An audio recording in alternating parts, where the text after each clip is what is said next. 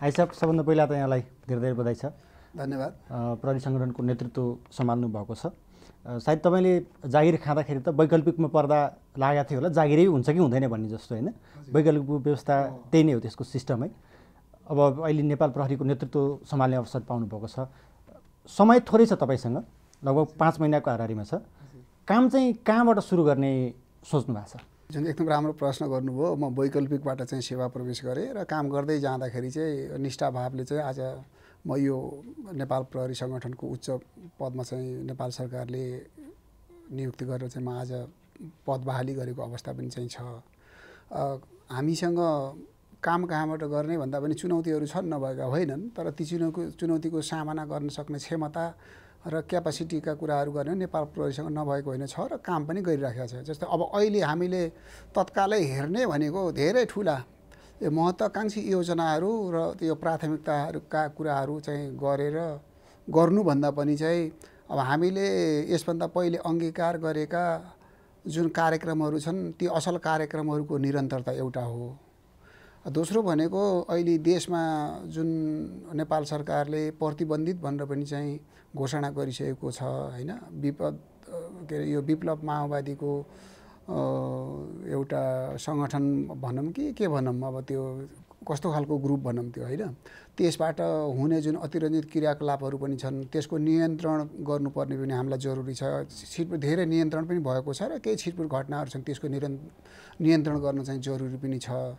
त्यस्तै गरी अब अर्को भनेको चाहिँ हामीलाई मेन चुनौती भनेको यो देश सङ्घीयतामा गइसकेको अवस्था छ।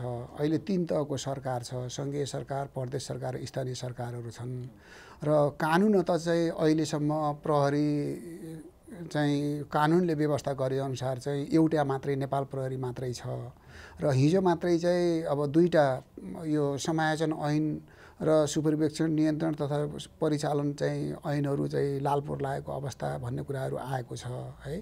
अब त्यो सेरोफेरोबाट प्रहरीको समायोजन पनि चाहिँ अहिले चुनौतीको बिचमा रहेको छ र एक किसिमको प्रहरीहरूको बिचमा अब के हुने कस्तो हुने भन्ने किसिमको दुविधाको अवस्था पनि चाहिँ मानसपटलमा चाहिँ देखिएको छ। यसलाई चिरेर हामी यसको सही किसिमको समायोजनको प्रक्रियामा पनि जानु छ है। त्यसै गरेर चाहिँ नियमित हाम्रा कामहरू छन्। हामीले नेपाल प्रहरीले वास्तवमा धेरै कुराहरू गर्नुभन्दा ऐन कानुन र संविधानको सीमाभित्र रहेर तोकिएका कामहरू तर्कसङ्गत तरिकाले र चाहिँ नियमसङ्गत तरिकाले चाहिँ सञ्चालन गर्न सक्यौँ, अपराधको नियन्त्रण गर्न सक्यौँ, अनुसन्धान गर्न सक्यौँ, शान्ति सुरक्षा कायम गर्न सक्यौँ र अपराध न्यूनीकरणका नयाँ उपायहरूको खोजी गर्न सक्यौँ। प्रविधिको प्रयोग गरेर हुने अपराधहरूको चाहिँ नेक्ससलाई चाहिँ तोड्न सक्यौँ र अपराध अनुसन्धान र शान्ति सुरक्षा अमन चयन कायम अपराध नियन्त्रणमा प्रविधिको प्रयोग गर्न सक्यौँ भने हाम्रो ठुलो सफलता चाहिँ त्यसबाटै देखिन्छ। त्यसैले हामीले धेरै ठुला महत्त्वाकांक्षीहरू यो अगाडि सार्नु चाहिँ जरुरी छैन। अहिले हामीले गरिराखेका कामहरू चाहिँ असल नियतका साथ, पेशागत दक्षताका साथ, इमान्दारिताका साथ पीडित मैत्री व्यवहार गरेर अथवा जनताको चाहिँ घर दैलोसम्म चाहिँ प्रहरी पुग्ने हो भने त्यो सबभन्दा ठुलो उपलब्धि पनि चाहिँ त्यही हो र हामीले गर्नुपर्ने चाहिँ ठुलो काम पनि चाहिँ त्यही हो र सबभन्दा ठुलो च्यालेन्ज पनि चाहिँ मैले त्यही देख्छु। त्यो गर्न सक्यो भने त हामीले वाह पाउने अवस्था चाहिँ रहन्छ र अहिले हुन त प्रहरीले धेरै राम्रो कामहरू गरेको छ, भइराखेको पनि छ, अपराधको अनुसन्धान पनि भएको छ, छिटपुट केही घटनादेखि बाहेकका कुराहरूमा त सबै भएको छ नि। र यही विप्लव समूहको नियन्त्रण र यसको साङ्गठनिक चाहिँ स्ट्रक्चर पनि ध्वस्त भएको अवस्था पनि छ। त्यसैले सफलता धेरैमा भएको छ। त्यसैले अब यसैको निरन्तरता अथवा यसमा केही सुधारका पक्षहरू गरेर प्रहरीको मनोबल उच्च राखेर अगाडि बढ्यो भने चाहिँ त्यो काफी हुन्छ। त्योभन्दा अगाडि दाहिनेमा जानुपर्छ जस्तो मलाई त लाग्दैन। जस्तो अब यसैमा तपाईँले जोडिहाल्नुभयो, दैनिक शान्ति सुरक्षा त प्रहरीको नियमित काम, यसको ड्युटी हो, उसको कर्तव्य हो, त्यसमा त कुनै जानु परेन। तर पछिल्लो 1-2 वर्षदेखिबाट केही जघन्य अपराध र सङ्गठित अपराधसँग जोडेर प्रहरीलाई अलिकति दाग लाग्यो। जस्तो सुनकाण्डको कुरा गरौँ अथवा निर्मला पन्त हत्याकाण्डको कुरा नै किन नगरौँ होइन। निर्मलाकोमा त यहाँ सबैभन्दा पहिला फिल्डमा पुग्ने अफिसर पनि तपाईँ नै हुनुहुन्थ्यो होइन। त्यो घटनास्थल हेर्नुभयो। पछिल्लो समय प्रहरी प्रधान कार्यालयले आफ्नै प्रतिवेदनलाई चाहिँ काटेर अथवा आफ्नै अधिकृत दिएको एउटा प्रतिवेदनलाई काटेर नयाँ सिराबाट अनुसन्धान अथवा त्यसको प्रक्रिया सुरु गर्नुपर्छ भन्ने आशयको एउटा सूचना बाहिर आएको छ।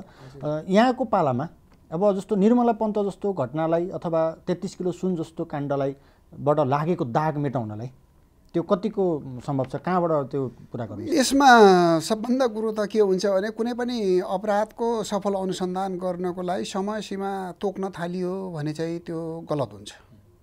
र अपराध अनुसन्धानमा चाहिँ सबभन्दा ठुलो भनेको प्यासेन्स, सहनशीलता हो, निरन्तरता हो है।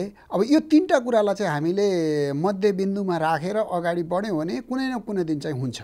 यहाँले अनुभव गर्नुभएको छ, यहाँकै मिडिया मार्फत चाहिँ सार्वजनिकरण पनि गर्नुभएको छ। जघन्य खालका अपराधहरू 8-10 वर्षपछि, 12 वर्ष पछाडि, 15 वर्ष पछाडि पनि चाहिँ उजागर भएका अवस्थाहरू चाहिँ छ, त्यो चाहिँ हुन्छ। तर यसमा चाहिँ अहिले जुन यहाँले 2-3टा अपराधहरूको बारेमा भन्नुभयो त्यो चाहिँ प्रक्रियामा रहेका हुन्। काम केही त अदालतमा पुगेको अवस्था पनि छ, जस्तो 33 किलो सुनकाण्डको कुराहरू भन्नुभयो भने निर्मला पन्तको केस चाहिँ अहिले फिल्डमै भएको अवस्थाहरू हो हैन। पहिला जुन एक किसिमको अनुसन्धान गरिरहेको थियो त्यो अनुसन्धानले चाहिँ अर्कोतिरको बाटो अवलम्बन गरेको भन्ने कुराहरू आयो। त्यस पछाडि थप अनुसन्धानका कुराहरू भए। अनि नेपाल सरकारले पनि एउटा चाहिँ समिति गठन गरेको कुराहरू भयो। विधि विज्ञानको सन्दर्भमा, डिएनए टेस्टको सन्दर्भमा चाहिँ केही फरक मतहरू पनि आए हैन। अहिले त्यसैले गर्दाखेरि यो जुन अहिले पहिला हेडक्वार्टरले गरेको प्रतिवेदन र अहिले पछिल्लो भन्ने कुराहरू आएको छ, यसमा पनि आवश्यकता अनुसार त्यहाँ रियल फिल्डमा देखिएको कुराबाट चाहिँ त्यस्तो भएको सक्छ। तर यस्ता खालका चाहिँ छिटपुट यो गल्ती कमजोरीहरू पनि हामीले चाहिँ सुधार गर्दै अगाडि बढ्नुपर्छ। त्यो गरिएन भने चाहिँ बढी क्षति हुन्छ र त्यो गर्दै अगाडि बढ्यो भने जनताले विश्वास गर्छन् र हामी सफलतामा पुग्छौँ भन्ने मलाई लाग्छ। जस्तो यसैमा अब खाली फर्दर एउटा अर्को प्रश्न मात्रै गर्न आँटेको, अधिकांश जघन्य र सङ्गठित अपराधमा कतै न कतै राजनीतिको रङ मिसाउन खोजे जस्तो टाइपको होइन, त्यो काहीँ न काहीँ राजनीतिसँग जोड्न खोज्ने खालको प्रवृत्ति पनि हामी कहाँ अहिले होइन, धेरै पहिलाबाटै छ। यहाँको कार्यकाल त थोरै छ, त्यो ठुलो कुरो रहेन। तर प्रहरी सङ्गठनको नेतृत्व सम्हालिसकेपछि कुनै सङ्गठित र जघन्य अपराधमा जोडिने राजनीतिक रङलाई चाहिँ तपाईँले पन्छाउन सक्नुहुन्छ त? अब त्यो त परिस्थिति अनुसार चाहिँ हामीले अगाडि बढ्ने हो। मलाई त्यो नसकेर चाहिँ त्यसको उपाय नै छैन। म त्यसबाट भाग्नै सक्दिनँ, म त्यसबाट उम्किन मिल्दैन, मैले नैतिक दायित्वले नै दिँदैन भनेपछि काहीँ जोडियो भने जोडिएको अवस्थामा त अगाडि बढ्नै पर्छ। त्यो आँट चाहिँ गर्नुपर्छ, त्यसमा कुनै रोकिने सम्भावना त होइन। त्यो जोडिने आँट चाहिँ गर्नुपर्छ, त्यसमा अगाडि बढ्ने आँट गर्नुपर्छ भन्ने चाहिँ मेरो मान्यता हो। र अर्को कुरा चाहिँ जुन यहाँले भन्नुभयो नि, अब जघन्य खालका अपराधहरू यसमा चाहिँ 1-2टा केसहरूमा चाहिँ त्यस्तो कुराहरू आयो जसले गर्दाखेरि नेपाल प्रहरीलाई चाहिँ अलिकति केही पछाडि धकेलेको हो कि भन्ने किसिमको भयो। तर वास्तवमा त्यस्तै भएको चाहिँ होइन। नेपाल प्रहरी अहिले हाम्रो झन्डै 79,729 जना अथवा 723 जनाको चाहिँ जनशक्ति छ। यो भनेको धेरै ठुलो जनशक्ति हो। त्यसमा चाहिँ केही त्यो त 1% पनि पर्दैन, 0 भन्दा पनि तल पर्छ। हुन त त्यो 0 नै हुनु पर्थ्यो, हुनुहुन्थेन। तर 1-2टा केसहरूको कारणले समष्टिगत चाहिँ सङ्गठन र समष्टिगत साङ्गठनिक कार्य प्रकृतिलाई जोड्यो भने चाहिँ अलिकति अन्याय हुन्छ कि जस्तो मलाई लाग्छ। र त्यसमा जो मान्छे त्यसमा इन्भल्भ हुन्छ त्यसलाई चाहिँ हामीले आफैले पनि चाहिँ दायरामा ल्याएर हामी कानुनको प्रक्रियामा लैजान्छौँ भनेपछि हाम्रो त्यहाँ शून्य सहनशीलताको कुराहरू पनि देखिन्छ। हामीले त्यो गर्नुपर्छ। त्यसैले कानुनी रूपमा चाहिँ निर्भीकताका साथ, निर्ममताका साथ चाहिँ अगाडि प्रस्तुत भयो भने चाहिँ त्यो कुराहरू चाहिँ हुन्छ। एउटा दोस्रो भनेको के हो भन्नुहुन्छ भने लिडरसिपले, कमान्डरले र जहिले पनि आफ्नो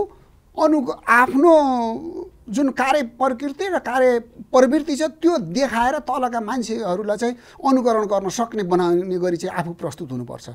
त्यो भयो भने चाहिँ उच्च मनोबल चाहिँ रहन्छ। र त्यो भयो भने चाहिँ आफू मातहतका कर्मचारीहरूले गल्ती कमजोरी गर्ने आँट गर्दैनन्, अथवा गल्ती कमजोरी गरे पनि चाहिँ त्यसबाट बच्छु भन्ने चाहिँ आँट चाहिँ गर्दैन र लाखापाखा चाहिँ लाग्छ। त्यसैले यसमा चाहिँ हामी त्यसरी चाहिँ गयो भने चाहिँ अप्ठ्यारो पर्छ जस्तो मैले चाहिँ महसुस गर्दैन। यसमा हाम्रो तपाईँलाई शुभकामना पनि छ। अब जस्तो अब यसमा अलिकति जोड्नुपर्ने अर्को प्रसङ्ग छ, यहाँले अघि भनिहाल्नुभयो कि समायोजनको लागि हामी अब सङ्घारमा गइसकेका छौँ, कानुनले त्यो बाटो खोलिसकेको अवस्था छ। यहाँहरूको पालामा त्यो अलिक जटिल प्रक्रिया पनि हुनसक्छ। लगभग 80,000को सङ्ख्यामा रहेको सुरक्षा फौजलाई फेरि एउटा केन्द्रीकृत थियो, अब यसलाई सङ्घीयतामा लानुपर्ने बाध्यता छ। यसको काम टुङ्ग्याउन यहाँलाई कसरी त्यसको केही मोडालिटी तयार पार्नुहुन्छ समायोजनको प्रक्रिया? होइन, अब यसमा त यस्तो छ, अब ऐनको कुराहरू आएर त्यो ऐनमा भएका व्यवस्थाहरूको चाहिँ एक किसिमले अध्ययन गरिसकेपछि मात्रै कसरी जाने, कुन तहसम्मको के गर्ने भन्ने कुराहरू प्रष्ट हुन्छ। अहिले मैले सम्पूर्ण ऐनहरू चाहिँ अध्ययन नगरेको हुनाले मैले बोल्न सक्ने अवस्था चाहिँ भएन। र अब यसमा चाहिँ काहीँ त्यो ऐनमा केही कुराहरू चाहिँ कमी कमजोरी रहेछ भने त्यो कुराहरू नेपाल सरकार गृह मन्त्रालय मार्फत चाहिँ अगाडि हामीले राखिदिएपछि के गर्ने भन्ने कुराहरू हुन्छ। यसमा हाम्रो मात्रै चाहिँ नेपाल प्रहरीको मात्रै दायित्व र नेपाल प्रहरीको मात्रै जिम्मेवारीले चाहिँ पुग्दैन। यो नेपाल सरकारको काम पनि हो, सङ्घीय सरकारको काम पनि हो। किनभने सङ्घीयतामा चाहिँ कसरी लैजाने भनेर नेपाल सरकारले एक किसिमको मोडल तयार गरिसकेपछि प्रहरी अलग्गै रहन चाहिँ सक्दैन त्यसबाट। तर त्यसबाट देखिने कमी कमजोरीहरू त्यसबाट पर्ने असरहरू के हुन् भन्यो भने कार्य प्रकृतिको आधारमा हामीले देखाइदिन सक्छौँ। त्यो देखाइदिने काम चाहिँ हामीले गर्नुपर्छ र त्यही देखाइदिने काम गरेर अगाडि बढ्यो भने चाहिँ सबै ठिक हुन्छ जस्तो मलाई लाग्छ। जस्तो अब प्रहरी संयोजन अथवा समायोजन भनेको चाहिँ प्रहरीको समायोजन चाहिँ अरू जस्तो प्रकृतिको पनि होइन, यो हतियारधारी सङ्गठन हो, अलिकति संवेदनशीलता यसको चाहिँ प्रकृति आफ्नै खालमा संवेदनशील छ। यसमा तपाईँहरूको चाहिँ कोर्डिनेसनको लागि केही प्रारम्भिक केही गफ गर्नुभएको छ जस्तो केही होइन? यस्तो छ, यो यसभन्दा पहिले त अब म प्रहरी प्रधान कार्यालयमा नबसेको हुनाले कसरी गयो भन्ने कुराहरू ठ्याक्कै अहिले नै तत्काल भन्न सक्ने अवस्थामा म रहेन। तर अब चाहिँ ऐनमा भएको प्रावधान अनुसारको चाहिँ त्यहाँ कमिटीको र समितिका व्यवस्थाहरू पनि भएका छन्। अब त्यो आज लालमोहर लागेको 8औं दिनपछि चाहिँ लागू हुने भनेर पहिला चाहिँ गएको भन्ने चाहिँ मलाई थाहा छ। अहिले कसरी आएको छ त्यो पनि हेर्न बाँकी छ, आइसकेको छैन। त्यो आइसकेपछि त त्यसै अनुसार गएर नगरी उपाय नै हुँदैन, हामी गर्नुपर्छ र त्यो समन्वय सहकार्यबाट मात्रै अगाडि बढ्न सकिन्छ, एक्लै त सकिँदैन। गृह मन्त्रालयसँगको निरन्तर सहकार्य र समितिबाट हुन्छ र गृह मन्त्रालयकै हामी चाहिँ मात्र विभाग भएको हुनाले त्यसै अनुसार नै जानुपर्छ। अब अर्को प्रसङ्ग तपाईँलाई सोध्नै पर्ने हुन्छ यो चाहिँ, किनभने जस्तो अब हिजोबाट नेपाल प्रहरीको एउटा ठुलो सङ्ख्यामा उच्च अधिकृतहरूको अवकाश भइसकेपछि तपाईँ मातहतका दोस्रो तहको अधिकृत अझ तेस्रो तहमै जाउँ डिआइजीसम्मकै सङ्ख्या पनि अत्यन्तै न्यून अवस्थामा हुनुहुन्छ। तपाईँलाई उहाँहरूको नीतिगत निर्णयको लागि पनि त्यो तहको अधिकृत तत्कालै चाहिने अवस्था छ र अरू काम कारबाहीको लागि पनि तपाईँलाई चाहिने अवस्था छ। अब बढुवाको प्रक्रिया एआइजी अथवा डिआइजीको अथवा त्योभन्दा तलतिर पनि धेरै महिनाबाट रोकिएको अवस्था पनि देखिन्छ होइन? बढुवा प्रक्रिया चाहिँ कसरी सुरु गर्नुहुन्छ? होइन, अब जस्तो मैले आज मात्रै पद बहाली गरेँ। पद बहाली गरिसकेपछि आजै मैले भन्ने कुराहरू चाहिँ भएन। अब यो चाहिँ तत्कालै गर्नुपर्छ। अब यसलाई धेरै ढिलो गर्नु चाहिँ हुँदैन, प्रक्रियामा जानुपर्छ भन्ने मेरो मान्यता छ। अब त्यसैले सम्बन्धित हाम्रो तालुक मन्त्रालयमा चाहिँ समन्वय र सहकार्य गरेर हामी अगाडि बढ्छौँ। त्यसमा त ढिलो गर्ने चाहिँ ढिलो गर्नै हुँदैन। त्यसले त यहाँलाई नै अप्ठ्यारो पर्छ। वर्किङ ह्यान्ड्सहरू नभएपछि त गाह्रो हुन्छ, त्यो त स्वाभाविकले चाहिँ त्यो कुरा देखिन्छ। अन्तिममा मैले एउटा सोधिहालेँ, अब तपाईँ आइजी हुने बेलातिर अथवा नहुने टाइमतिर एक खालको रस्साकस्सी चलिरहेको छ नेपाल प्रहरीको नेतृत्व चयनको क्रममा, यो चाहिँ परम्परा जस्तै भइसकेको छ। यहाँको पालामा पनि जानेहरूको कारणले केही हल्ला पनि चले, त्यो स्वाभाविकमा गयो र तपाईँ आइजी भइसक्नु भएको छ। तपाईँको यो सङ्गठन नेतृत्व गरिसकेपछि अब चाहिँ तपाईँभन्दा पछिका पुस्तालाई चाहिँ एउटा प्रहरी सङ्गठन चाहिँ सुरक्षा सङ्गठन हो, यसको नेतृत्व चाहिँ राजनीतिक दाउपेचमा होइन, एउटा नियमित प्रक्रियामा गएर एउटा मान्छे जो स्वाभाविक दावेदार उसले पाउनुपर्छ भन्ने हिसाबले अब हुने पछिका प्रक्रियाको लागि एज अ प्रहरी प्रमुख होइन एउटा सुझाव भनौँ न, कसरी प्रहरी सङ्गठनको नेतृत्व चाहिँलाई चाहिँ राजनीतिकले होइन? अब यसमा त नेपाल सरकारको चाहिँ अधिकारको बारेमा म बोलेँ भने चाहिँ त्यो राम्रो चाहिँ हुँदैन, त्यो म बोल्नु चाहिँ हुँदैन। तर सुझाव एउटा अब त्यो सुझाव चाहिँ सम्बन्धित निकायमा कसरी दिने भन्ने कुराहरू मिडियाको मार्फत बाहिर गयो भने चाहिँ त्यो राम्रो हुँदैन, त्यसमा नबोलौँ। र अब यसमा चाहिँ हाम्रो नियम कानुनले चाहिँ आबद्ध केही तोकिदिएका चाहिँ कुराहरू छन्, यहाँले भने जस्तैका कुराहरूमा चाहिँ त्यो पर्दा पछाडिका कुराहरूमा चाहिँ अहिले म नबोलौँ।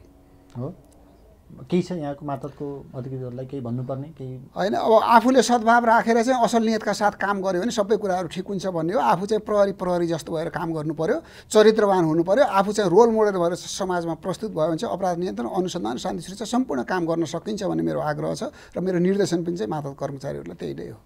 धन्यवाद। हस्, थ्याङ्क यू।